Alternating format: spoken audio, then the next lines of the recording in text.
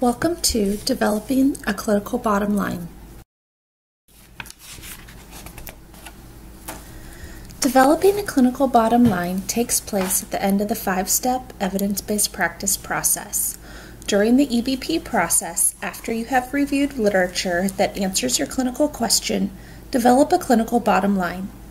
The clinical bottom line summarizes the evidence found in relation to the clinical question or specific clinical scenario. It is a brief statement that helps to translate research into practice. The clinical bottom line highlights whether the use of the given intervention identified in the clinical question might be beneficial to incorporate into clinical practice. Clinical recommendations should be shared with the implications for clinical practice, education, and future research. Additional content should include the benefits and disadvantages of using the intervention within daily practice. After synthesizing the literature, based on the best available evidence, answer: what is your final take-home point and recommendation? What should athletic trainers be doing based on the best available evidence? What barriers may they face in implementing your recommendation based on the literature? Let's look at an example. Remember to begin with a well-developed clinical question being investigated to create an educational program. Next, you have the educational need and gap for the program. Once you have completed the search for best available evidence to answer your clinical question, you'll have references for your program.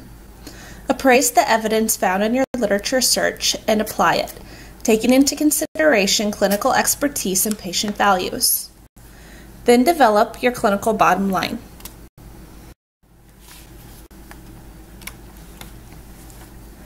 In this example, the clinical bottom line answers the clinical question investigated for the program, summarizes the evidence found in relation to the clinical question, is a brief statement that helps to translate research into practice, highlights whether the use of given intervention, in this case clinical and field-based balance assessment tools, are comparable to lab-based measures.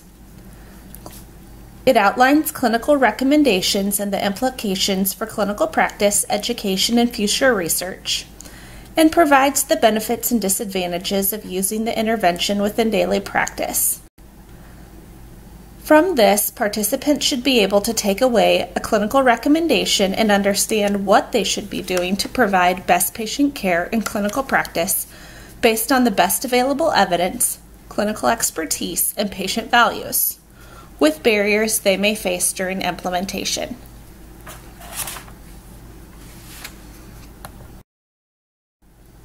This concludes developing the clinical bottom line. To answer more of your questions, check out our other videos.